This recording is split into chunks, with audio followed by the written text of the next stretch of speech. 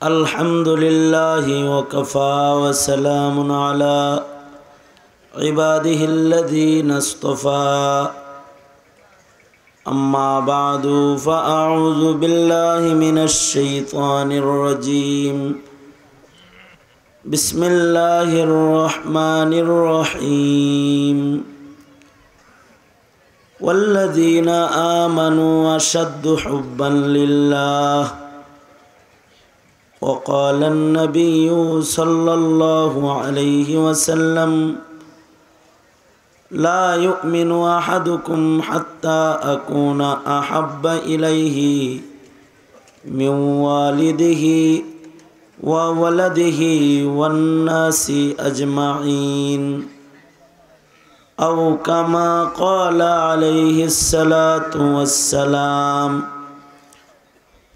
अल्लाहुम्मा सल्लि अला मुहम्मद व अला आलि मुहम्मद कमा सल्लैता अला इब्राहीम व अला आलि इब्राहीम इन्नका हमीदुम मजीद अल्लाहुम्मा बारिक अला मुहम्मद व अला आलि मुहम्मद कमा बारकता अला इब्राहीम व अला आलि इब्राहीम इन्नका हमीदुम मजीद बलगल उला बिकमालिहि कशफद दुजा बिजमालिहि हसनत जमीउ खिसालिहि सल्लु अलैहि व आलिहि बलगल उला बिकमालिहि कशफद दुजा बिजमालिहि हसनत जमीउ खिसालिहि सल्लु अलैहि व आलिहि। अल्हम्दुलिल्लाह कोटचाँदपुर कौमी महिला मद्रासार उद्योगे आयोजित वार्षिक महती वाज महफिलेर मोहतरम सदर मोहतरम सभापति उपस्थित हजरात बुजुर्ग उलामाए केराम सम्मुखपाने समवेत दीन प्रिय इस्लाम प्रिय दीनदार ईमानदार मुमिन मुसलमान भाईरा बुढ़ा बाबारा युवक भाईरा पर्दार आड़ालेर मा बोनेरा अल्लाहर दरबारे शुकर अल्लाह ताआला आमादेरके दीनी नसीहतेर मजलिसे उलामादेर सोहबते जान्नातेर टुकरा बागाने माद्रासार महफिले दावत ओ तबलीगेर निस्बते आसार बसार तौफिक दान करेছেন एजन्य मालिकेर दरबारे शुक्रिया आदाय करी शकरगुजार हई कालिमातुश शुकर पड़ी जबान खुले भक्ति भरे समस्वरे आवाज करे सकले मिले बोलुन आलহামদুলিল্লাহ। बिकाल थेके शुरू करे ए पर्यन्त उलामा हजरतगण अत्यंत दामी दामी गुरुत्वपूर्ण नसीहत आपनादेरके शोनायेछेन। रात्रि 11टा प्राय गभीर रात पर्यन्त आपनारा जारा बसे रयेछेन दीनी नसीहत श्रवण करतेछेन महफिले समय काटाচ্ছেন এই অবস্থান আল্লাহ আল্লাহর রাসূলের কথা শোনা বলা আল্লাহ পাকের নামের জিকির করা এমন বরকতি মজলিসে বসে থাকাটা এটা আপনাদের হৃদয়ে আল্লাহ পাকের মোহাব্বত আছে এর একটি দলিল। বান্দার হৃদয়ে আল্লাহর মোহাব্বত এটা দলিল হিসেবে যত মজবুতভাবে আল্লাহর কাছে পেশ করা যাবে ওই বান্দার মর্যাদা আল্লাহ পাকের কাছে তত বেশি হবে। কেউ অধিক ইবাদত করে অধিক নেক কাজে সময় কাটায় কেউ অধিক কোরআন শরীফ তেলাওয়াত করে অধিক পরিমাণে ওয়াজ শুনে এমন শ্রোতা এখানে আছে যারা আসছে আবার চলেও গেছে এতক্ষণ শুয়েও পড়ছে আছে না তারা মহব্বতের সাথে এখানে জাগ্রত থাকতে পারে নাই। আবার এমন আছে মাদ্রাসার আর মাহফিলের মাঝখানেই তার ঘর, মুসলমান কিন্তু সে আসে নাই। তার কাছে এইটা ভাল লাগে না, তার কাছে ওইটা আবার ভাল লাগে। ওইটা কোনটা? গান বাজনা, নাটক, সিনেমা, এগুলো তার ভালো লাগে। মাইকলা আমার কানে আওয়াজ দাও, আর ইকো বন্ধ করে আওয়াজ আরও বাড়াও, স্পষ্ট রাখো, কেন কেন করে না যেন। তা আল্লাহ পাক এই যে আমাদেরকে যে বসায় রাখছেন, আপনাদেরকে যাদেরকে দাঁড়ায় রইছেন, টাকা দিবে, উল্টা চান্দা নিবে চান্স পাইলে, কিন্তু তারপরেও আছেন, দিচ্ছেন, বসে আছেন। মোহাব্বত কার? আওয়াজ করে বলেন। ঈমানের বড় দুইটা শেয়ারের ভেতরে একটা শেয়ার হলো আল্লাহর মোহাব্বত। মুমিনের হৃদয়ে আল্লাহ প্রেমের আগুন জ্বলবে। অনেকের অন্তরে দলের আগুন জ্বলে, মার্কার আগুন জ্বলে, নেতার আগুন জ্বলে, আল্লাহর আগুন জ্বলে জ্বলে না? আছে না নাই? আপনাদের এলাকায় নাই, আমরা আমাদের ঢাকার বদনাম করতেছি। তো এই অবস্থা অনেকের থাকে। যেমন আপনাদের এলাকার নেতৃস্থানীয় যারা, তাদের গুণগান আমি এখানে এসে শুনেছি। বিশেষভাবে মেয়র সাহেব, এই মাদ্রাসার জায়গাটা ওনার নিজেরই পছন্দ ছিল। যখন শুনেছেন মাদ্রাসা হবে, তো উনি এটা মাদ্রাসার জন্য ছেড়ে দিছে। কমিশনার বসে আছে, আলোচনা শুনতেছে। ওনাদের দিলে আল্লাহ পাকের মোহাব্বত আছে। কিন্তু এমন নেতারা আছে যারা হুজুরের ওয়াজ ব্রেক করে হে কতক্ষণ ওয়াজ করে চলে যায়, আছে না? এরকম অনেক মুখোমুখি আমরা হই। কোনো কোনো জায়গায় মাহফিলে গেলে বয়ান বন্ধ করে নেতাজিকে টাইম দিতে হয়। উনি এমন ওয়াজ করে, আবার ফাঁকে ফাঁকে এটাও বলে আমরা ওয়াজ জানি, এটাও বলে। অবশ্য যদিও হাদিস রে কোরআন শরীফের আয়াত হিসেবে পেশ করে, আর আয়াতকে কখনো কখনো কোরআনের আয়াতকে হাদিস হিসেবে পেশ করে, কিন্তু বয়ান করে। আবার বয়ান করে চলেও যায়। মাহফিলে ঢোকার আগ দিয়ে টুপিটা পরে, এরকম আছে না? যখন কাছাকাছি আয়া পড়ছে, তো প্যান্টের পকেটে একটা সিয়াসি টুপি আছে। ওটা কি টুপি? টুপি কয় প্রকার? জিন্না সাহেব যে টুপি পড়তো, ওইটা সিয়াসি টুপি। সিয়াসাতের টুপি আছে একটা, যেহেতু ইসলামী রাজনীতি করতো তাই সিয়াসি টুপি পড়তো। সিয়াসি টুপি, রাজনীতির টুপি। তো অনেকে আছে মাহফিলের কাছে আইসা ওই রাজনীতির টুপি যেটা পকেটে আছে ওটা বের করে মাথায় দেয়, মাথায় দিয়ে মাহফিলে আসে। কিন্তু আপনারা যারা এই যে এত রাতে বসে আছেন, আল্লাহর মোহাব্বত, এটা আল্লাহর রসুলের মোহাব্বত না থাকলে বসে থাকতে পারতেন না। এই যে মোহাব্বতটা, এইটা যত বেশি প্রকাশ করা যাবে আল্লাহর কাছে, তত বেশি নৈকট্য হাসিল করা যাবে। 5 ওয়াক্ত নামাজে গেছে কেউ, দিনে 5 বেলা আল্লাহর মোহাব্বত প্রকাশ করেছে। সকালবেলায় কোরআন পড়েছে, আল্লাহর মোহাব্বত প্রকাশ করেছে। মাঝে মধ্যে আবার অন্যান্য নামাজ পড়েছে, আল্লাহর মোহাব্বত প্রকাশ করেছে। মোহাব্বতের বহির প্রকাশ পদ্ধতি যার ভালো, মুমিন হিসেবে আল্লাহর কাছে তার দাম বেশি ভালো। আল্লাহ তাআলা বলেন, আমি আয়াত পড়েছি, দুনো হাত উপরে তোলেন।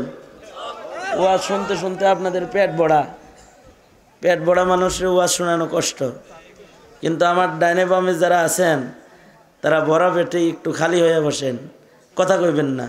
মোবাইল পার্টি যারা আছেন, মোবাইল বন্ধ করেন আপাতত অল্প সময়ের জন্য, কারণ তওবা করব একটু পরে।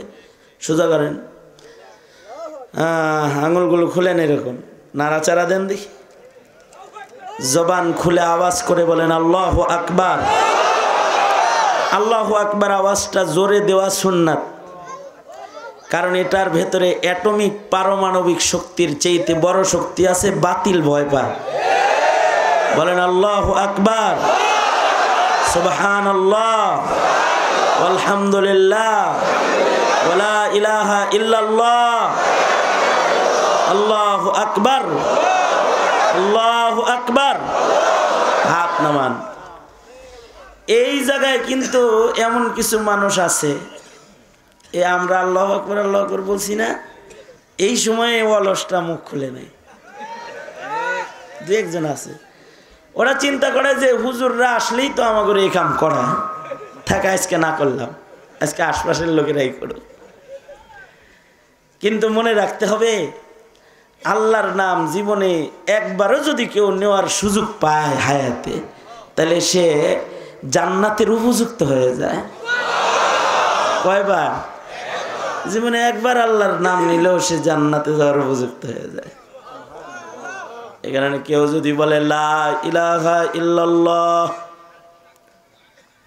একবার জীবনে বলছে, তো দাখালাল জান্নাহ, সে জান্নাতি হয়ে যায়। এক ওয়াক্ত নামাজ যদি এবার নাও পড়ে, আল্লাহর নাম জীবনে একবার বিশ্বাসের সাথে মহব্বতে নিছে, আল্লাহ তাআলা এই বান্দাটাকেও একদিন না একদিন আল্লাহর জান্নাতে নিজের কাছে জায়গা দান করবে। কয়বার নিছে আল্লাহর নাম? আল্লাহর নাম 50 টাকার নোট পায়া মার্কা কয় কতবার পাইছে? কত? একটা পেপসি অথবা এক প্যাকেট বিড়ি পাইয়া অমুক ভাইয়ের চরিত্র ফুলের মতো পবিত্র কত বলছে, জান্নাত পাবে। এর বিনিময়ে আল্লাহর নাম একবার পড়তে কষ্ট লাগে। এরকম মুমিনও আছে, তার হৃদয়ে আল্লাহর মোহাব্বত বড় অল্প, খুবই অল্প। এটা গল্প না, এটা কি না? গল্প না। তার হৃদয়ে আল্লাহর মোহাব্বত খুবই অল্প। আর কিছু কিছু মানুষের হৃদয়ে দুনিয়ার মোহাব্বত অল্প, কিন্তু আল্লাহর মোহাব্বত বেশি। আল্লাহর মোহাব্বত যার হৃদয়ে বেশি, মোহাব্বতের কারণে সে হাবিবুল্লাহ। কারোর হৃদয়ে আল্লাহর মোহাব্বত বেশি, এ কারণে সে খলিলুল্লাহ। কারোর হৃদয়ে আল্লাহর মোহাব্বত বেশি, এ কারণে সে কালিমুল্লাহ। আপনার আমার নবীর হৃদয়ে আল্লাহর মোহাব্বত বেশি, জন্য হাবিবুল্লাহ। ইব্রাহিমের হৃদয়ে আল্লাহর মোহাব্বত বেশি, তাই ইব্রাহিম খলিলুল্লাহ। মুসার হৃদয়ে আল্লাহর মোহাব্বত বেশি, কালিমুল্লাহ। ঈসার হৃদয়ে আল্লাহর মোহাব্বত বেশি, রূহুল্লাহ। ইসমাইলের হৃদয়ে আল্লাহর মোহাব্বত বেশি, জবিহুল্লাহ। কিয়ামত পর্যন্ত কোনো রিকশাওয়ালা ধুপি মুসির দিলেও যদি আল্লাহর মোহাব্বত পাওয়া যায়, তাকে আল্লাহ বলবে ও ওলিউল্লাহ। কিসের কারণে বলবে? হ্যাঁ, মোহাব্বতের কারণে বলবে। এই মোহাব্বত যে আছে, মিয়া প্রেমিকার মোহাব্বত আছে, এটা বুঝাইলা গোলাপ ফুল ধইরা, তোমার জন্য এটা নাও নাও নাও। ভ্যালেন্টাইন্স ডেতে কার্ড লয়ে যায় দাঁড়ায় রইছো, জন্মদিনে রজনীগন্ধা নিয়ে দাঁড়িয়ে আছো, আর বলছো আই লাভ ইউ। এটা তো প্রকাশ করলা, আল্লাহর মোহাব্বত প্রকাশ করবা না। আল্লাহর মোহাব্বত খালি গোপনে গোপনে করবা। আল্লাহ তো তোমারে গোপনে প্রকাশ মোহাব্বত করে না, প্রকাশ্যে মোহাব্বত করে। আল্লাহ তাআলা আপনাকে আমাকে যে সবচেয়ে বেশি মোহাব্বত করে, আল্লাহ এটা প্রকাশও করে। কেমনে প্রকাশ করে? বান্দা যখন ক্যাসিনোতে ঢুকতেছে কেউ জানে না, কিন্তু একজন জানে, তিনি কে? বান্দা মদ খাইতে যাইতেছে, কেউ জানে না, কে জানে? গাঞ্জা কিনতে যাইতেছে, কেউ জানে না, কে জানে? খালি যদি অক্সিজেনটা টাইট দিয়ে দেয় তাহলে আর যাইতে পারবো? কিন্তু দেয় টাইট। ভালোবাসা দেখি যদি কালকে ও মসজিদে আসে ওরা মাফ করে দিব, ভালোবাসাটা প্রকাশ করে। দিল্লিতে নিজামুদ্দিন থেকে 50 টাকা ট্যাক্সি ভাড়া দিয়ে আমি এক কাপ চা খাইতে গেছি। চার খুব গুণগান শুনছি। এক জায়গার চা হলো মাটির কাপে দেয়, খাইতে খুব স্বাদ, তুলসী পাতা বিভিন্ন কিছু দিয়ে বানায়। মানুষ সিরিয়াল ধরে চা খাওয়ার জন্য। বহির্বিশ্বে কিছু চা আছে ব্র্যান্ডের চা, যেটা খাওয়ার জন্য গাড়ির সিরিয়াল হয়, মানে গাড়ি একটার পর একটা সিরিয়ালে আছে, চা দিচ্ছে, জানালা দিয়ে নিচ্ছে, চলে যাচ্ছে। চাও অনেক সময় পছন্দের চা খাইতে মানুষ যায়, দূরে যায়। তা আমি গেছি চা খাইতে, 50 টাকা ট্যাক্সি ভাড়া দিয়া। এই মাটির কাপ আছে, এগুলোতে চা দেয়, খেয়ে দিয়ে ফেলে দেয়। সিরিয়াল চার দোকানে। শুধু আমি সিরিয়ালে না, দেখলাম হিন্দুরাও সিরিয়াল ধরছে, মুসলমান হিন্দু সব সিরিয়ালে আছে। হিন্দুরা গোশত না খাইলেও দুধ তো খায়, দুধ চাও খায়। তো হেরাও দাঁড়াইছে। আমার পাশে একজন হিন্দুকে পেলাম আমি, যার ভুরু, যার কানের লতি, তার গায়ের চামড়ার ভাঁজ দেখে বোঝা যায় অনেক বয়স। আমি তাকে জিজ্ঞাসা করলাম, চাচা বয়স কত হয়েছে? 117 বছর। কত বছর? আমি তো এই কথা শুনে হের দিকে চেয়ে রয়েছি, এরে দেখতেছি। আমার সাথে এক মুফতি সাহেব আছে, উনি বলে, হুজুর এত দেহন লাগে, এ কি কোনো বুজুর্গ নাকি যে চেহারা দেখতেছেন গুনামাফ হইতেছে? তো তার এই প্রশ্নটায় আমার নিজের অজান্তেই এক ফুটা চোখের পানি বের হয়েছে আমার।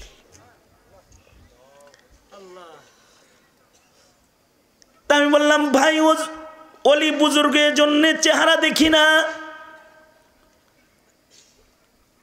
একটা আদনা বান্দার জন্য আল্লাহ পাকের মোহাব্বত কত এটা দেখতেছি। বয়স তার 117 বছর, এখনো পর্যন্ত তার চোখে চশমা নাই, বিনা চশমায় সে চলতে পারে। বয়স তার 117 বছর, এখনো পর্যন্ত চলার জন্য লাঠির জরুরত তার হয় না।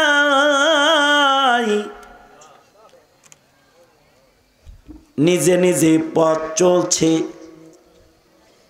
মুখের দিকে তাকায় দেখলাম এখনো কিছু অরিজিনাল দাঁত তার আছে।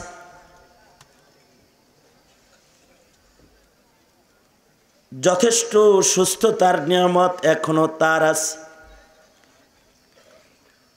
কুজা হয়ে যায় নাই, সোজা হয়ে এখনো দাঁড়ায়।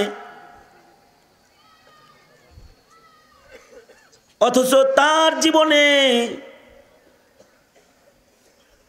যেই মহামালিক তাকে এই নিয়ামতগুলো দান করেছে, সে মহামালিককে আল্লাহ বলে একটা ডাক সে 117 বছরে দেয় নাই। যেই মাথাটা উঁচা করে সে চলছে, দাঁড়িয়ে আছে, এই মাথাটা আল্লাহর কদমে একবার রেখে বলে নাই সুবহানা রাব্বিয়াল আলা। একবার 117 বছরেও যার কোমর বাঁকা আল্লাহ করে দেয় নাই, একবারের জন্য সে আল্লাহর সামনে রুকু করে নাই, সুবহানা রাব্বিয়াল আযীম বলে একটা ডাক দেয় নাই। তারপর আসমানের মালিক আল্লাহ তাকে দয়া আর ভালোবাসা প্রদর্শন করে তাকে সুস্থ দাঁড় করায় রেখেছে। আজও ভালোবাসার নজর দিয়ে তাকে দেখতেছে আর অপেক্ষা করতেছে। 117 বছর মূর্তির গোলামি করছো, 117 বছর পরে যদি আমি আল্লাহকে একটা ডাক দাও আর আমার কাছে যদি হাজির হয়ে যাও, বান্দাকে আমি আল্লাহ তোকে সবচেয়ে বেশি ভালোবাসি। 117 বছরের নাফরমানি গুনাহ খাতা যা তুই করেছিস, যদি খালি আমি রবের একটা ডাক দেস, আমি তোকে সবচেয়ে বেশি ভালোবাসি। এক ডাকের বদৌলতে তোর নামটা আমি জাহান্নামীর লিস্ট থেকে কেটে আমার জান্নাতি বান্দার দপ্তরে উঠায় দিব। আল্লাহ তাআলা তার দিকেও তাকায় আছেন। আল্লাহ তো বান্দার সাথে মুহাব্বত প্রকাশ করতে থাকেন প্রতিনিয়ত। বান্দার দায়িত্ব নাই যে বান্দাও আল্লাহকে বলবে, ওযু করে দাঁড়িয়ে বলবে আল্লাহ আপনাকে ভালোবাসি, তাই মেরাজ করতে আসছি, দেখা করতে আসছি। আল্লাহ আপনাকে ভালোবাসি, তাই আপনার গুণগান শুনতে ওয়াজে আসছি।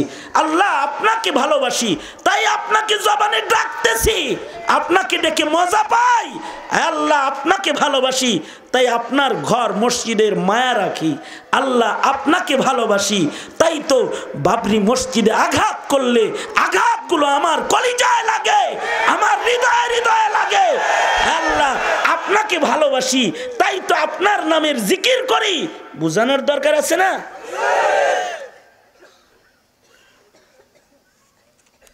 এই ভালোবাসার এই প্রকাশ পদ্ধতি যার যত উন্নত,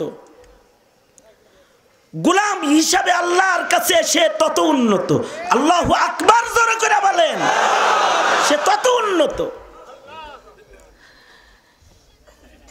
ইব্রাহিম খলিলের সামনে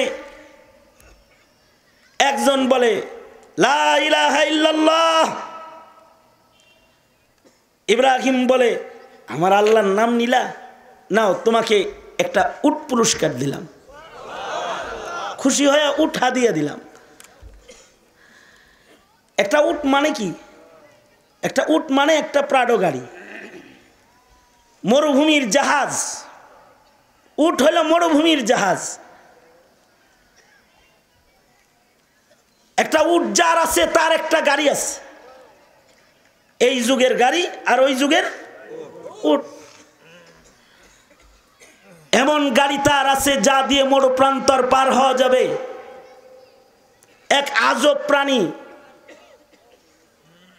যে প্রাণীকে আল্লাহ দেখে বান্দাকে বলছে তুই দেখ, দেখে দেখে আমাকে চিন যে আমি কেমন।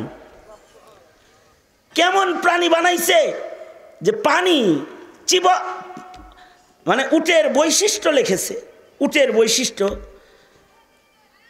উট এমন একটা প্রাণী যে প্রাণীটা পানীয় পানি চিবা চিবা কর পিতা है, মানে পানিটাকেও চাবায়া চাবায়া আস্তে আস্তে ধীরে ধীরে খায়, ধীরে ধীরে পান করে। আমরা যেমন পানি ঢক ঢক ঢক ঢক করে এক বোতল শেষ, তাই না? বোতল খাইতে দেখছেন এমনি কাউরে? মুখে লাগায় এক বোতল খেয়ে ফেলছে। আমরা হলো পানি গিলে খাই। তবে আমরা যেমন করে ভাত চিবয়ে চিবয়ে আস্তে আস্তে খাই, অথবা ডাবলি একটা একটা করে চিবয়ে চিবয়ে খাই, উটের বৈশিষ্ট্য হলো উট পানি চিবয়ে চিবয়ে আস্তে আস্তে খায় আর কণ্ঠনালী ভিজায়। ওর পানি জমা রাখার থলে আল্লাহ দান করেছে, আস্তে আস্তে পানি খায় আর দিনের পর দিন মরুপ্রান্তরে চৈত্র মাসে বোঝা বহন করে জাহাজের মতো মরুর উপর দিয়ে হেঁটে চলে যায়। আল্লাহু আকবার জোরে করে বলেন। এ কারণে আল্লাহ তাআলা বলেন আফালা ইয়ানজুরুনা ইলাল ইবিলি কাইফা খুলিকাত, মানে উট দেখো কেমনে বানাইছি আমি। এই রকম একটা উট যার আছে তার তো একটা গাড়ি আছে। একটা উট কোনো ছোট ছোট হাদিয়া না, অনেক বড় একটি তোহফা। ইব্রাহিমের সামনে একবার বলেছে লা ইলাহা ইল্লাল্লাহ। ইব্রাহিম বলে আমি তোমাকে একটি উট হাদিয়া দিলাম, বেশি দেই নাই কিছু, আমি তো উট দিছি। আল্লাহ যে বান্দা লা ইলাহা ইল্লাল্লাহ বলে তাকে জান্নাত দেয়, কিন্তু তুমি আমার মনিবের নাম লইছ, তাই তোমার আমি একটা উট দিলাম। লোকটা উট পায়া বলে আলহামদুলিল্লাহ। ইব্রাহিম বলে আবার আমার মাওলার নাম লইলা, নেওয়ার একটা উট দিলাম। লোকটা আবার উট পায়া বলে আলহামদুলিল্লাহ। আপনারা বললেন না গুনাহ হইতে পারে, তো লাগাইছেন। লোকটা আবার বলে আলহামদুলিল্লাহ। ইব্রাহিম বলে আর একটা উট দিলাম। ওই লোক একবার করে আল্লাহর নাম লয় আর ইব্রাহিম একটা করে উট তারে দেয়। উট দিতে দিতে সব উট শেষ, যা ছিল সব দিয়ে দিছে।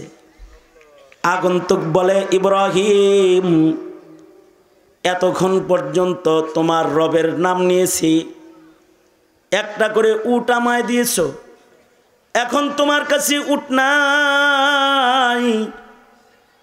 এখন যদি আমি তোমার রব তোমার মালিকের নাম লই, তুমি আমাকে কি দিবা? তোমার কাছে তো আর উট নাই। ইব্রাহিম বলে, ইব্রাহিমের ভালোবাসার বহির প্রকাশ কত সুন্দর। ইব্রাহিম বলে এতক্ষণ পর্যন্ত আমার মাওলার নাম তোমার কণ্ঠে উচ্চারিত হয়েছে, একবার করে আমার মাওলার নাম বলছো, একটা করে উট তোমাকে দান করেছি। এবার কোনো উট আমার কাছে নাই, কিন্তু আমি ইব্রাহিম তো আছি। যদি এখন তুমি আমার মাওলার নামটা লও, তাহলে আমি ইব্রাহিম তোমার উটের রাখাল হয়ে গোলাম হয়ে সারা জিন্দেগির জন্য নিজেকে তোমার কাছে পেশ করব। আমার মালিকের মোহাব্বতে মালিকের নাম লেনেওয়ালা বান্দার গোলাম আমি হয়ে যাব। আগন্তুক বলে ইব্রাহিম আমি কোনো মানুষ না, আমি মানব বেশি আল্লাহর ফিরিস্তা। তোমার উটগুলাও আমার লাগবে না, তোমার উট তোমায় দিয়ে গেলাম। তুমি খলিলকে গোলাম বানাতেও আমার হবে না। আমার প্রশ্ন ছিল রবের কাছে, আল্লাহ দুনিয়াতে এত মানুষ থাকতে বন্ধু আর খলিল হিসেবে ইব্রাহিমকে চয়ন করলে কেন? আল্লাহ দুনিয়ায় কত মানুষ আছে, কিন্তু ইব্রাহিমকে বন্ধু বানাইলা কেন?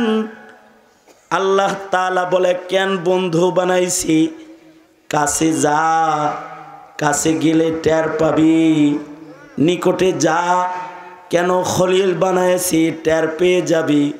আগন্তুক ফিরিস্তা বলে ইব্রাহিম আসলে তোমার কাছে এসে দেখলাম তোমার হৃদয়ে আল্লাহ পাকের প্রেম আগুন এমন ভাবে জ্বলতেছে, জমিনের পরে খলিলুল্লাহ লকব তুমি ইব্রাহিম ছাড়া আর কাউকে মানায় না। তোমাকে মানায় মুহাব্বতের বহির প্রকার কারণে। চরমনায়ের মরহুম পীর সাহেব হুজুর রহমাতুল্লাহি আলাইহি, ফজলুল করিম রহমাতুল্লাহি আলাইহি, লোকটা তো কালো ছিল, কিন্তু প্রেমের কারণে ওলিউল্লাহ, তার সকল আশাও যেন সব আল্লাহ পুরা করছে। এমনকি মৃত্যুর মুহূর্তে তার মনের আশা ছিল আমার মুরিদ গুলাকে যদি আমার জানাজায় পাইতাম, মাহফিল সাজায়া জানাজায় সব মুরিদ হাজির করায়া তারপরে আল্লাহ লয়ে গেছে। যখন কেউ আল্লাহ পাকের মহব্বত প্রকাশ করে তো আল্লাহ তাআলা তার প্রতি আল্লাহর মহব্বত প্রকাশ করে। সঙ্গত কারণে তুমি আমি মুমিন হিসেবে তোমার আমার এক নাম্বার দায়িত্ব হলো তোমার আমার হৃদয়ে যে আল্লাহ প্রেম আছে এটা প্রকাশ করব। এটা প্রকাশ করব কি দিয়া? লিয়াবুদুন আই লিয়াশিকুন, ইবাদত দিয়া। জীবনে ইবাদত যত বেশি করা যাবে আল্লাহর প্রেম তত বেশি প্রকাশ করা যাবে। তাহলে এখন তোমরা যারা ওয়াজ শোনো কিন্তু নামাজ পড়ো না, পড়বা তো? যুব সমাজ অনেকে আছো তোমরা ওয়াজ শোনো কিন্তু নামাজ পড়ো না। ওয়াজের ভক্ত কিন্তু নামাজের ভক্ত না। তোমরা ফরজ ইবাদত করে মোহাব্বত প্রকাশ করা ভুলে গেছো না। তোমার আমার জীবনে ইবাদত বন্দেগী বড় দামি এক ইমানের অঙ্গ, যার দ্বারাই তোমার হৃদয়ে যে আল্লাহর প্রেম আছে এটাকে প্রকাশ করতে হয়। তাই একজন মুমিন তার জীবনে কালেমা পড়াটাই ইমানের শেষ না, ইবাদতের মাধ্যমে প্রেম প্রকাশ করে করে আল্লাহর পেয়ারা হওয়ার মিশন মত পর্যন্ত চালিয়ে যাওয়া একজন সালাক মুমিনের জন্য দায়িত্ব। ঠিক কিনা বলেন? তাহলে নামাজ পড়বা তো ইনশাআল্লাহ? কয়েকটা পড়বা? মাঝে মাঝে? শুধু শুক্রবারে?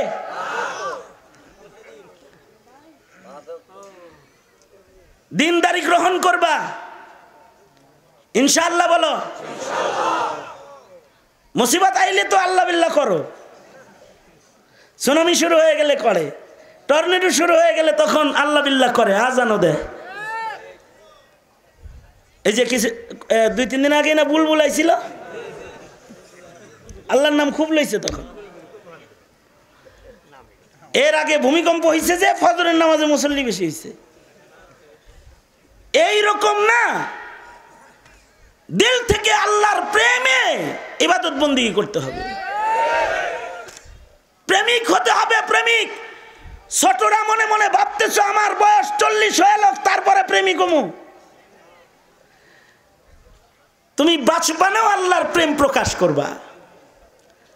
তবে আমরা আমাদের সন্তানদেরকে দুনিয়ার প্রেম নষ্টি ফষ্টি কাজ যত শিখাই আল্লাহর প্রেম শিখাই না। কথা বলেন ঠিক না? আল্লাহ প্রেম শিখাই না আমরা। আল্লাহ প্রেম শিখার আয়োজন আমাদের ঘরে নাই। তবে আমাদের ঘরে নাটক সিনেমার মাধ্যমে চরিত্র নষ্ট করে দুশ্চরিত্র মানুষ হওয়ার বহু সামান আমাদের ঘরে মজুদ আছে। আল্লাহ পাকের প্রেম এটাও শিখাইতে হয়। আল্লাহর প্রেম শিখানো প্রতিটা ঘরের মুরব্বীর জন্য দায়িত্ব। তার সন্তানদেরকে রবের প্রেম শিখাবে, স্রষ্টার প্রেম শিখাবে। স্রষ্টার প্রেম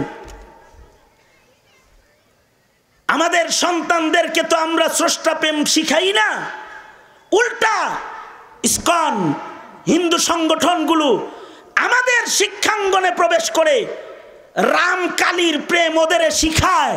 আমাগর তখন কষ্টও লাগে না। কত নিকৃষ্ট মুমিন আমরা, কষ্ট লাগা উচিত তো, দুঃখও লাগে না। অথচ আগের জমানার একজন ছোট ছোট বাচ্চাকেও আল্লাহ প্রেম শিক্ষা দেওয়া হতো। যেমন মুজাদ্দিদে আল-ফিসানি রহমতুল্লাহ আলাইহির কবর জিয়ারত করতে আমাদের এক বুজুর্গ গেলেন। মুজাদ্দিদে আল-ফিসানি রহমতুল্লাহ আলাইহির কবর জিয়ারত করতে গেছেন। তো মুজাদ্দিদে আল-ফিসানির কবরের পাশে একটা মসজিদ আছে। এই মসজিদে যখন গেছেন, আজান হয়েছে, মসজিদে ঢুকছেন। এই মসজিদের সামনেই কিছু বাচ্চারা খেলাধুলা করতেছে। আকামত হইছে আর খেলা বাদ দিয়া দৌড়ে এসে বাচ্চাগুলা নামাজে দাঁড়াইছে। যিনি ওইখানে বেড়াতে গেছেন উনি চিন্তা করতেছেন নামাজ পড়তে যে ওযু লাগে এটা বুঝি ওরা জানে না। খেলতেছিল, দৌড়ে এসে নামাজে দাঁড়িয়ে গেল, ওযু তো করলো না। নামাজ শেষে এই বালকদেরকে ডেকে বললেন, এই ছেলেরা, নামাজ পড়তে যে ওযু লাগে এটা কি তোমরা জানো না? নামাজ পড়তে ওযু লাগে, তা তো লাগে, এটা তো জানি, তোমরা যে ওযু করলে না? না, আমরা মুজাদ্দেদে আলফেসানির বংশের গ্রামের সন্তান। আমরা শুধু নামাজের জন্য ওযু করি না, আমরা সব সময় মৃত্যুর প্রস্তুতি নিয়ে পবিত্র হালতে সব সময়ই থাকি, খেলতেছি, ওযুর হালতেই আছি। নামাজের আজান দিয়েছে তাই দৌড়ে এসে তাকবীরে উলা ধরেছি। এই প্রেমও শিখাইতে হয়। আমরা শিখাবো কেমনে আমাদের সন্তানদেরকে প্রেম? আমাদের মাদ্রাসাগুলো এখন তালাবদ্ধ হওয়ার পথে, মক্তবগুলা, মসজিদের মক্তব এখন আর চালু নাই, কারণ সকালবেলায় KG school, BRAC school class শুরু করেছে। সকালবেলায় ওরা স্কুলে গেলে ওদেরকে বাদ্যযন্ত্রের বাড়ি দিয়ে পিটি করানো হয়।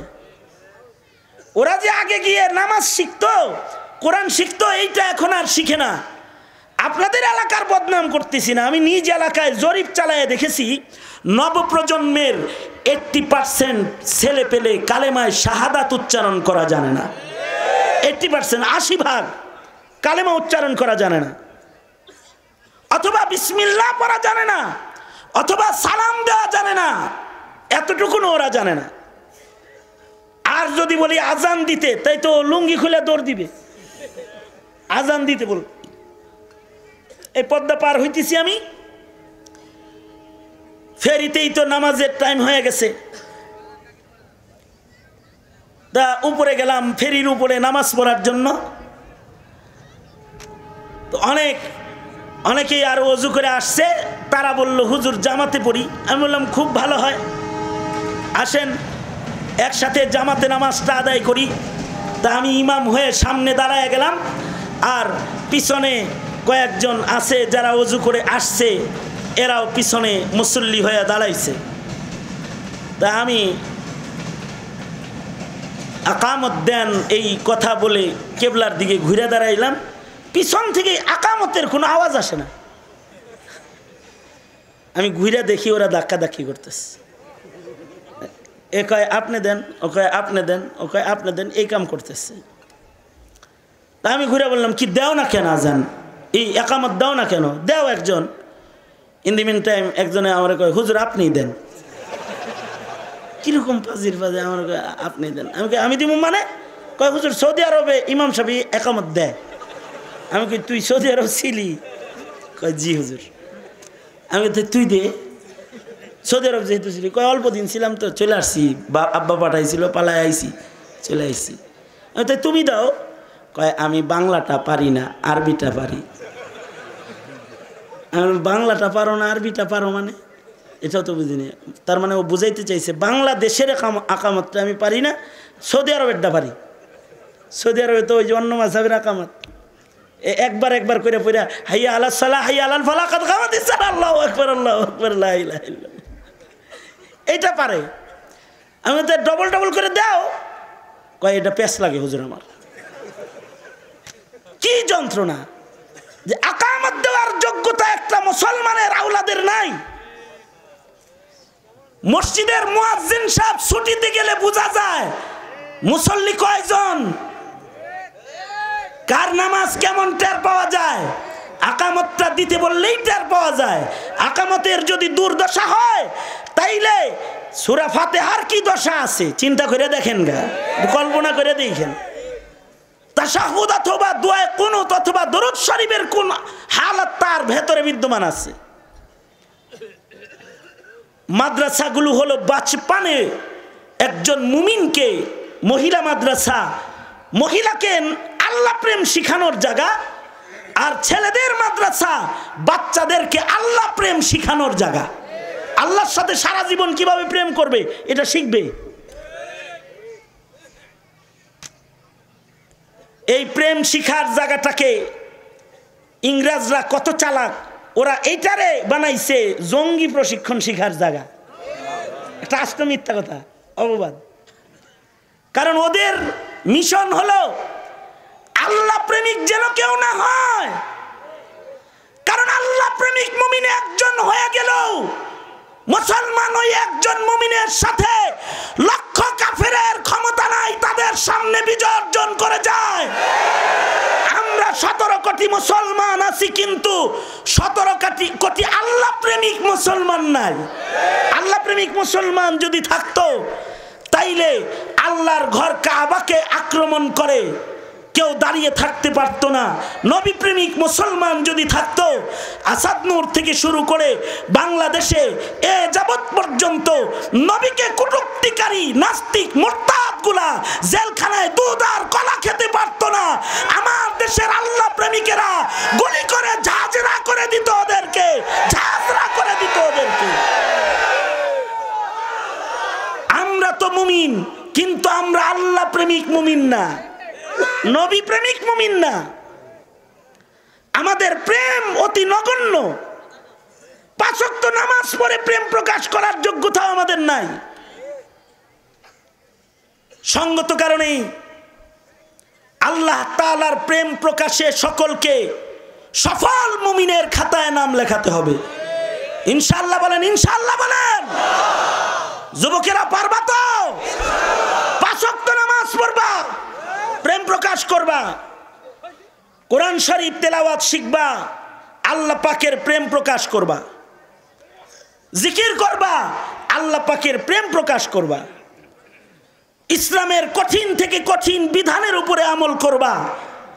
যদি কখনো জীবনও দিতে হয়, শাহাদাতের ইবাদত যদি সেটা হয়, সেটাও করবা, আল্লাহর প্রেম প্রকাশ করবা। আল্লাহ পাকের প্রেম প্রকাশটা সর্বোচ্চ কোয়ালিটিতে নিয়ে যাওয়ার মেহনত করবা, ইনশাআল্লাহ। জোরে করে বলো। আমি আয়াত পড়েছি, আল্লাহ তাআলা বলেন, ওয়াল্লাযীনা আমানু আশাদ্দু হুব্বান লিল্লাহ। প্রকৃত মুমিনের হৃদয়ে আল্লাহর মুহাব্বত হবে সর্বোচ্চ, সর্বোচ্চ কোয়ালিটি। আরেকটা হাদিস পড়েছি, সরওয়ারে দু আলম নবী বলেন, লা ইউমিনু আহাদুকুম হাত্তা আকুনা আহাব্বা ইলাইহি মিন ওয়ালিদিহি ওয়া ওয়ালাদিহি ওয়ান নাসি আজমাইন। আল্লাহর নবী বলেন, ততক্ষণ পর্যন্ত প্রকৃত মুমিন তুমি হতে পারবে না, অর্থাৎ তোমার ঈমান ততক্ষণ পর্যন্ত কামেল ঈমান হবে না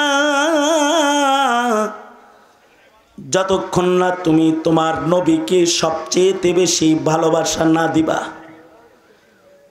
কেন তুমি তোমার নবীকে ভালোবাসা দিবা না? তুমি কেন তোমার নবীর মোহাব্বত প্রকাশ করবা না? কেন? তোমার নবী তোমার প্রেম প্রকাশ করেছে, তোমার নবী হায়াতে তোমার প্রেম প্রকাশ করেছে, তোমার নবী কবরে তোমার প্রেম প্রকাশ করতেছে। হায়াতে তোমার প্রেম তোমার নবী কেমন প্রকাশ করেছে? হযরত আয়েশা সিদ্দিকার রিওয়ায়াত, মাহে রবিউল আউয়াল, খেয়াল করে শুনো।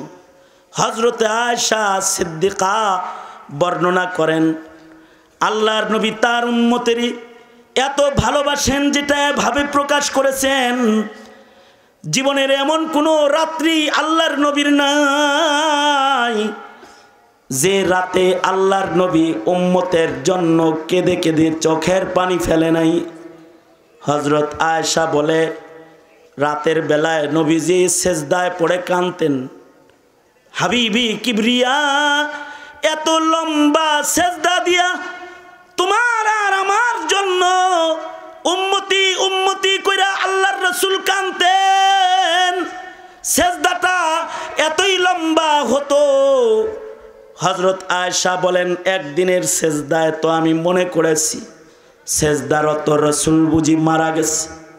হযরত আয়েশা বলেন, আমি নবী বাঁচা আছেন কিনা পরীক্ষা করার জন্য বৃদ্ধাঙ্গুলি চেপে ধরেছি। আল্লাহর রসুল পা নাড়াচাড়া দিলে আমি বুঝতে পেরেছি নবী মরেন নাই। ভাবলাম আল্লাহর নবী তাইলে সেজদা দিয়ে কি বলতেছে কেঁদে কেঁদে। হযরত আয়েশা বলে আমি আমার কানটা নবীজির সেজদার মাথার কাছে নিয়ে নবীজির মুখের কাছে কানটা সেট করলে শুনতে পাই আল্লাহর নবী কিয়ামত পর্যন্ত আনেওয়ালা উম্মতের প্রেমে নবীজি কাঁদতেছে। উম্মতি উম্মতি করে নবীজি কাঁদছে আর বলছে আল্লাহ তুমি কিন্তু আমার গুনাহগার উম্মতরে মাফ করে দিবা। নবীজি উম্মতের জন্য কাঁদতেছেন। উম্মতের জন্য নবীর মায়া সর্বোচ্চ। এখনো নবী উম্মতের জন্য রওজায়ে আতহারে কাঁদতেছেন। হাসরের ময়দানেও আল্লাহর নবী উম্মতের মায়ায় বাচ্চাওয়ালা মুরগির মতো উড়াল দিয়ে দিয়ে পাশে দাঁড়াবে, দৌড়ে দৌড়ে পাশে দাঁড়াবে। অথচ হাসরের ময়দানে মা সন্তানের পরিচয় দিবে না, বাপ সন্তানের পরিচয় দিবে না, বন্ধু বন্ধুর পরিচয় দিবে না, কেউ কারোর দিকে যখন তাকাবে না, তখন আল্লাহর নবী তোমার আমার পাশে দাঁড়ায়া আল্লাহ কি বলবে, আল্লাহ এটা আমার উম্মতরে মাফ করে দাও। আল্লাহ এটা কোটচাঁদপুরের উম্মতরে মাফ করে দাও, এটা যশোরের উম্মতরে মাফ করে দাও। আল্লাহ এটা কালীগঞ্জের উম্মত আমার ওরে মাফ করে দাও। ও আমারে দেখে নাই কিন্তু আমাকে মোহাব্বত করেছে, ওরে মাফ করে দাও।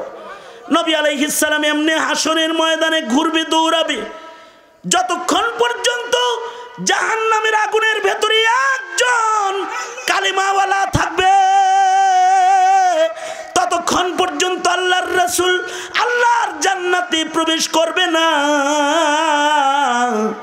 পাগলের মতো দৌড়াতে থাকবে। নবীজি তোমাকে মোহাব্বত করে এটা প্রকাশ করেছে। এইভাবেই শুধু প্রকাশ করে নাই, তায়েফের জমিনে গিয়ে নবীজি মায়ের খায়া মোহাব্বত প্রকাশ করেছে। আল্লাহর রসুল তায়েফে গিয়েছেন। তায়েফের ছেলেরা আল্লাহর রসুলকে চতুর্দিক থেকে পাথর মারছে। সিরাত লেখে এত জোরে জোরে পাথর মারছে, চামড়াগুলো ছিদ্র হয়ে হয়ে পাথরগুলো নবীজির গায়ে বৈশা বৈশা গেছে। যেখান থেকে পাথর সরানো হয়েছে ওখান থেকে রক্তের স্রোত প্রবাহিত হয়েছে। আল্লাহর নবী বেহুশ হয়ে তায়েফে পড়ে গিয়েছে। তায়েফের জালিম ছেলেরা আল্লাহর রসুলকে আবার দাঁড় করে আবার পাথর মেরেছে। নবীজি আবার বেহুশ হয়ে পড়ে গেছে। ওরা আবার নবীজিকে দাঁড় করে পাথর মেরেছে। তিনবার করে নবী বেহুশ হয়েছেন। নবীজিকে তিনবার ওরা দাঁড় করে পাথর মারছে। শিলা বৃষ্টির মতো পাথর নবীজির গায়ে লাগছে। নবীজি তায়েফের মায়ের খাওয়ার 9 বছর পরে হযরত আয়েশা নবীজির ঘরে এসেছে। হযরত আয়েশা নবীজির পিঠে তেল মালিশ করে দিচ্ছে। পিঠের ভেতরে বড় বড় গর্ত। হযরত আয়েশা পিঠে হাত দিয়া কয়, সরকার গো আপনার কি কখনো বসন্ত রোগ হয়েছে? আল্লাহর রাসূল সাথে সাথে হাউমাউ করে কান্না শুরু করেছে। হযরত আয়েশা বলে, নবীজি আপনি কাঁদেন কেন? আমি আপনাকে বুঝি কষ্ট দিলাম? কি জন্য আপনি কাঁদছেন? আল্লাহর রাসূল বলে, 9 বছর পরে আমার পিঠে হাত লাগায়া তুমি যখন আমার পিঠের ক্ষত বিক্ষত গর্তগুলো কিসের জিজ্ঞাসা করেছো আয়েশা, তায়েফের সেই মায়ের কথা আমার স্মরণ হয়ে গেছে। ওটা এমন এক ভয়ঙ্কর মায়ের যে কাফেররা আমাকে মেরেছে, যা স্মরণ হলে আমি আর ঠিক থাকতে পারি না রে আয়েশা। নবী আলাইহিস সালাতু ওয়াস সালাম হাউমাউ করে কান্না শুরু করেছে। তারপরেও নবী উম্মতের জন্য বদদোয়া করে নাই। তায়েফের মায়ের খায়া আল্লাহর নবী পাহাড়ের পাদদেশে দাঁড়াইছে। জিবরাইল এসে বলে, ওগো সরকার আদেশ করুন তায়েফবাসীকে 2 পাহাড়ের চাপা দিয়ে মিশায়া দেই। আল্লাহর রাসূল তখনও দোয়া করে কয়, আল্লাহ এ তায়েফের লোকেরা আমায় না চিনলেও একদিন ওদের বংশে যে আমার উম্মত জন্মাবে ওরা তো আমারে চিনবে। আয় আল্লাহ, আমার উম্মতের স্বার্থে তুমি তায়েফবাসীকে মাফ করে দাও। তার মানে নবী আলাইহিস সালাতু ওয়াস সালাম যে উম্মতকে দেখেন নাই, কাছে পান নাই, যে উম্মত কিয়ামতের পূর্বে নবীজির কালমা পড়েছে, তার জন্য নবীজির মায়া দয়া এত যে নবীজি তাকে জাহান্নামে রেখে আল্লাহর জান্নাতে নবীজি প্রবেশ করবে না। যেই নবী উম্মতের জন্য এমন দরদ প্রকাশকারী নবী, সেই নবীকে তুমি দরদ করো, এটা কেন তুমি প্রকাশ করবা না? কেন প্রকাশ করবা না? তুমিও নবীজিকে ভালোবাসো, এটা তুমি প্রকাশ করবে। খাতমে নবুয়তের ডাক দিলে তোমরা মনে করো এটা মৌলবীদের কাজ। নবীর বিরুদ্ধে কটূক্তিকারীরা যখন জবান খুলে তোমরা মনে করো প্রতিবাদ হুজুররা করবে। ক্যা তুম মুসলমান নেহি হো? তুমি কি কালমাওয়ালার ঘরে জন্মাও নাই? রাজনৈতিক দর্শন তোমার একটা থাকতে পারে, কিন্তু তুমি মুহাম্মাদের উম্মত হিসেবে জবান খোলা তোমার জিম্মাদারি, জবান খোলা তোমার জিম্মাদারি। তুমি নবী প্রেম প্রকাশ করবে। নবীজিকে যখন গালি দেয় তখন তুমি চুপ করে থাকো।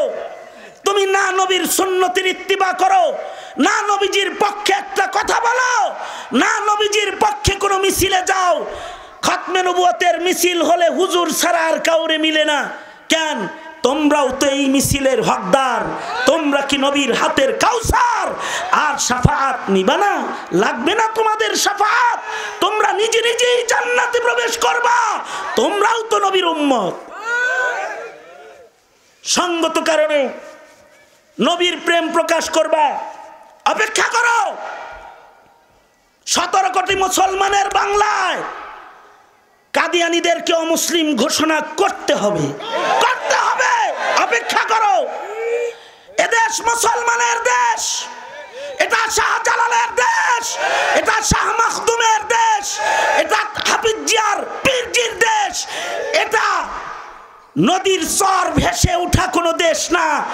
এটা মুক্তিযুদ্ধের রক্তের বিনিময়ে, মুক্তিযোদ্ধাদের গায়ের তাজা খুনে স্বাধীন করা লাল সবুজের পতাকার দেশ। এটা ওই দেশ। এ দেশে একদিন না একদিন কালিমার পতাকা উঠবেই, উঠবেই কালিমার পতাকা। এদেশে কাদিয়ানীরা অমুসলিম ঘোষণা হবেই। এদেশে ইনশাআল্লাহ সুম্মা ইনশাআল্লাহ নাস্তিক মুরতাদের মৃত্যুদণ্ডের বিচার সংসদে পাশ হয়ে আসবেই একদিন, আসবেই একদিন, আসবে। আমাদের বাপ দাদারা, শোনো, আমাদের বাপ দাদারা কওমি সনদের স্বীকৃতির জন্য কাজ করেছে। তাদের আমলে স্বীকৃতি আসে নাই। আল্লামা আজিজুল হক স্বীকৃতির জন্য কাজ করেছেন, স্বীকৃতি আসে নাই। স্বীকৃতির জন্য মুফতি আমিনী কথা বলেছিলেন, তার হায়াতে স্বীকৃতি আসে নাই। আহমদ শফির হায়াতে স্বীকৃতি এসেছে। মাননীয় প্রধানমন্ত্রী ডেকে নিয়ে স্বীকৃতি দিয়েছে। এই মনে রাখবে, তোর আর আমার আমলেও যদি কাদিয়ানীর অমুসলিম ঘোষণা নাও হয়, হ্যাঁ, তোর আর আমার রক্তের বদলতে, তোর আর আমার ইমানি আর ইসলামের মোহাব্বতের প্রেমের ইবাদতের বরকতে একদিন এ বাংলায় কালেমার পতাকা উঠবেই, উঠবেই, উঠবেই, উঠবেই ইনশাআল্লাহ। কাদিয়ানীরা মুসলিম ঘোষণা হবে। মুসলমান হিসাবে নবীর প্রেম দিলে লালন করা এটা একটা ইবাদত, এটা একটা ঈমান। এটা কোনো রাজনীতির মাসআলা না, এটা কালেমাওয়ালা ইমানদারের ইমানের মাসআলা। ঠিক কিনা? যারা আওয়াজ করে বলো ঠিক কিনা? যার নবী প্রেমের বহির প্রকাশ যত সুন্দর, তার মর্যাদাও আল্লাহর কাছে তত সুন্দর। যেমন নবীর প্রেমিক হানজালা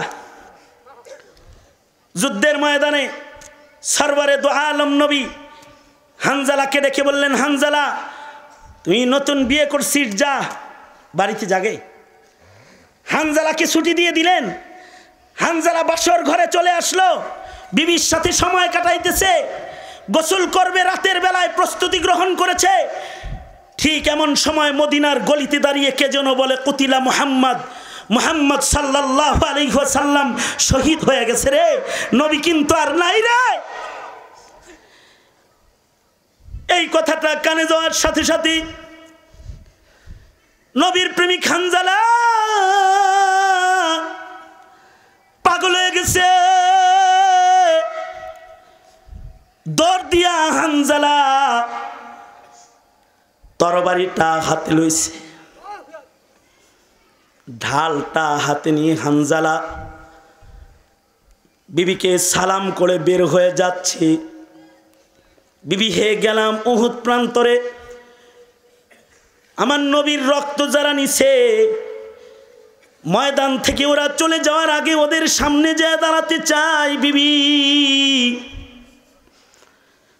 হানজালার বিবি হানজালার কাপড় টেনে ধরেছে, ডেকে বলে, স্বামী গো, আপনি ফরজ গোসল এখনো করেন নাই, আপনি নাপাক।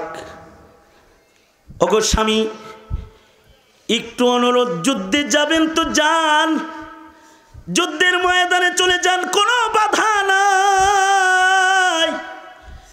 স্বামী গো, আপনি যেমন আল্লাহর রাসূলকে ভালোবাসেন, আমি আপনার বিবি হিসাবে, একজন মুমিনার নারী হিসাবে আমিও আমার রাসূলকে ভালোবাসি।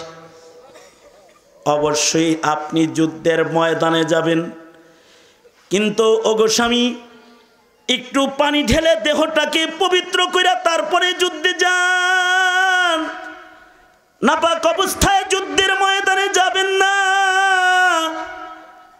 প্রেম জ্বালা হানজালার এতই প্রখর। হানজালা বলে, বিবি গো, কার জন্য আমি গোসল করব? গোসল করে পাক বদনে যে নবীর চেহারা তাকায়া আমি দেখব, আমার সেই নবী তো নাই, আমি কার জন্য গোসল করব? গোসল আমার লাগবে না, দে বিবি, বিদায় দে, দেখা হবে তোর সাথে জান্নাতের দরওয়াজায়। বিবির কাছ থেকে বিদায় নিয়ে হানজালা যুদ্ধের ময়দানে চলে যায়। দুশমনদের সাথে যুদ্ধ করতে করতে হানজালা উহুদে শহীদ হয়ে যায়। যুদ্ধ শেষে আহত পয়গম্বর নবীজির দান্দান মোবারক শহীদ হয়ে গেছে উহুদে। হেলমেটের করা মাথায় ভেদ করে, মাথায় প্রবেশ করে, রক্তক্ষরণ অবস্থায় বেহুশ হয়ে রাসূল উহুদ প্রান্তরে পড়ে গেছে। এ সরকারের হুশ এসেছে। যুদ্ধ শেষে আহত পয়গম্বর বসে রয়েছে। আল্লাহর নবী নির্দেশ করছে, আল্লাহ প্রেমিক নবী প্রেমিক গুলাকে গোসল দিয়ে ওদের গায়ের রক্ত তোমরা ধুবে না। শহীদ যারা হয়ে গেছে তাদের রক্ত মাখা অবস্থায় প্রেমিকের গহনা সহ আল্লাহ প্রেমের রক্ত গায়ে ঝরছে। এ প্রেমের অলংকার সহ ওদের কবরে নামায় দাও। কবর থেকে ওরা অলংকারে সজ্জিত, আল্লাহর আদালতে ওরা দাঁড়াবে। গোসল দেওয়ার দরকার নাই। সরওয়ারে দো আলম নবী নির্দেশ করেছেন বিনা গোসল সাহাবীদের কবর দিতে। সাহাবায়ে কেরাম বিনা গোসল শহীদদের কবর দিতে লাগলেন। কবরের কাজ চলতেছে, আল্লাহর নবী পাশে বসে রয়েছেন। এমন সময় নিজেকে আবৃত করে বুরকা পরিহিতা একটা যুবতী নারী নবীর সামনে দাঁড়ায়া ডেকে বলে, ওগো সরকার, আমার দিকে একটু নজর দিবেন, আমি আপনার প্রেমিক হানজালার বিবি। ওগো আল্লাহ, আপনার প্রেমিককে আমি আমার প্রেম দিয়া আটকায় রাখতে পারিনি। ওগো সরওয়ারে দো আলম, আপনার প্রেমিক আপনার প্রেমিক বিবির কাছে থাকতে পারে নাই। আপনি আপনার প্রেমিককে আমার আঁচলের নিচে পাঠিয়েছিলেন, কিন্তু আপনার প্রেমিক বিবির বুকে থাকতে পারে নাই। আপনার বুকে বুক লাগায় কবরে যাবে, শহীদি মরণ তার হবে। শহীদ সরকারের পিছনে সে শহীদ হিসাবে হাসরে দাঁড়াবে। কে যেন বলে যায় আপনি উহুদে নাই। ওগো সরকার, আপনার প্রেমিক হানজালা পাগল হয়ে গেছে। কত জামা টেনে ধরে বললাম একটু গোসল করে যাও, তুমি নাপাক। কিন্তু আপনার প্রেমিকটা নাপাক অবস্থায় উহুদ প্রান্তরে দৌড়ে চলে এসেছে। ওগো আল্লাহর নবী, যারা শহীদ হয়েছে সকলকে গোসল ছাড়া কবর দিবেন, কিন্তু সরকার আমার স্বামী হানজালারে গোসল ছাড়া কবর দিবেন না। ওর দেহ নাপাক, ওরে একটু গোসল দিয়ে দেন। সরওয়ারে দো আলম নবী উহুদ প্রান্তরে কবরের কাজ যারা করে তাদের বললেন, সবাই রে গোসল ছাড়া কবর দিলেও হানজালার লাশটা বের করে আলাদা করো, ওরে একটু গোসল দিয়ে দাও, ও নাপাক। সাহাবীরা লাশ তালাশ করতেছে শহীদদের কাতারের ভেতরে, চেহারা তালাশ করে করে হানজালা খুঁজে, কিন্তু কেউ উহুদ প্রান্তরে শহীদদের ভেতরে হানজালারে খুঁজে পায় না। হানজালা শহীদদের ভেতরে নাই, আহতদের ভেতরে হানজালাকে তালাশ করে, আহতদের ভেতরেও হানজালা নাই। গাজী জীবিতদের ভেতরে হানজালাকে খুঁজে, হানজালা জীবিতদের ভেতরেও নাই। কই গেল হানজালা? নাই নাই নাই, হানজালা নাই।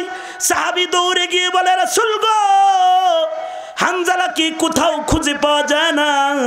না শহীদের কাতারে হানজালা আছে, না আহতদের ভেতরে হানজালা আছে, না জীবিতদের ভেতরে হানজালা আছে। সরকার হানজালাকে পাই না। আল্লাহর নবী পেরেশান হয়ে গেলেন, তাহলে হানজালা গেল কই? নাকি হানজালার লাশ কাফেরদের হাতে পড়ে গেছে? আল্লাহর রাসূল হাউমাউ করে কেঁদে দিয়েছে। এমন সময় জিবরাইল এসে বলে, আল্লাহর নবী গো, হানজালার লাশ কাফেরের হাতে পড়ে নাই, হানজালার লাশ ফেরেশতাদের হাতে পড়েছে। একটু আকাশে নজর করে তাকান, আপনার হানজালাকে আল্লাহর ফেরেশতারা আকাশে তুলে নিয়েছে। আসমানের জান্নাতের পানির দ্বারায় তাকে ফেরেশতারা গোসল দিতেছে। আপনার প্রেমে যে নাপাক অবস্থায় ময়দানে আসে, তার নাপাকি দুনিয়ার পানি দিয়ে সাফ হবে, এটা আল্লাহ চায় না। জান্নাতের পানি দিয়া ওর নাপাকগুলো ফেরেশতারা সাফ করতেছে। গোসল নবীজি দেখলেন, ফেরেশতারা লাশ নামায়া দিল। আল্লাহর রাসূল চিৎকার করে বলে, কেউ হানজালার লাশের কাছে যাবা না, ওর গোসল হয়ে গেছে, ও আসমানের গোসল ওয়ালা হয়ে গেছে, ওকে আসমানে গোসল দিছে। এই কারণে হাদিসের পাতায় পাতায় হানজালার নাম অত পাওয়া যায় না। গসিল শব্দটা যত পাওয়া যায়, বুখারী শরীফের ভেতরেও হাদিস রওয়ায়াত করে বলা হয় রাওয়াহু ইবনুল গসিল। এই হাদিসটা বর্ণনা করেছে এমন এক সাহাবীর সন্তান যারে আসমানে গোসল দেওয়া হয়েছে।